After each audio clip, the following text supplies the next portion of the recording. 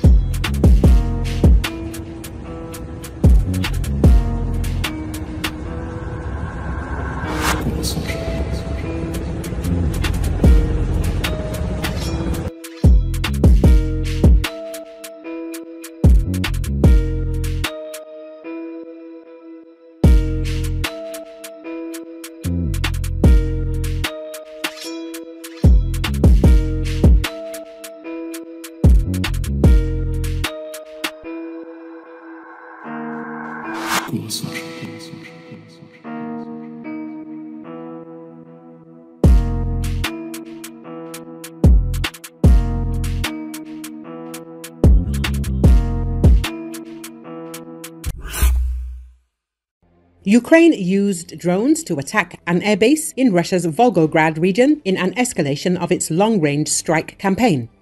The Wall Street Journal reports that Ukraine said the strike targeted fuel depots and glide bombs, which Russia has made a key weapon in its recent offensive to poke holes in Ukrainian defenses. Russian authorities in Volgograd said a drone crash had sparked a fire at a military airbase in the town of Marinovka. Ukraine relies on explosives, domestically produced drones to strike deep into Russia because it has few long-range missiles of its own and is barred by the United States and other partners from using their long-range missiles inside Russia. In recent weeks, Ukraine has launched a series of strikes against Russian air defenses, fuel and ammunition depots, and aircraft. At the same time, Ukraine is calling on the United States to give itself a free hand by allowing the use of American-made missiles known as ATACMS in Russia. Our Ukrainian drones work exactly as they should, but there are things that cannot be done with drones. Unfortunately, we need other weapons, missiles, Ukrainian President Volodymyr Zelenski said. The intensified drone campaign in Ukraine comes as Kiev's forces seek to consolidate control over a swathe of Russian territory they seized during a lightning invasion of the Kursk region. Zelensky said Russia's muted response to the Kursk incursion showed that Western fears of escalation were exaggerated. If our partners lifted all current restrictions on the use of weapons on Russian territory, we would not need to physically enter, in particular, the Kursk region to protect our Ukrainian citizens in border settlements and eliminate Russia's potential for aggression. Any further delay on the part of our partners in long-range weapons de facto becomes, perhaps, the most effective support for Russia's offensive potential, Zelensky said. The Biden administration eased restrictions on the use of American weapons after Russia invaded the northern Ukrainian region of Kharkiv again in May, allowing Kyiv to fire artillery and short-range missiles from HIMARS launchers at command posts, weapons depots, and other targets across the border. But the policy did not give Ukraine permission to use long-range ATACMS missiles inside Russia. Since then, Ukraine has stepped up its drone strikes, but by targeting air bases deep inside Russia, Ukraine could force Moscow to move its air defense systems away from frontline areas.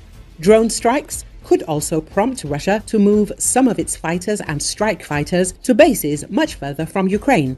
That has already reduced the frequency of glide bomb missions by forcing them to fly farther, on average toward their bases, Bronk said.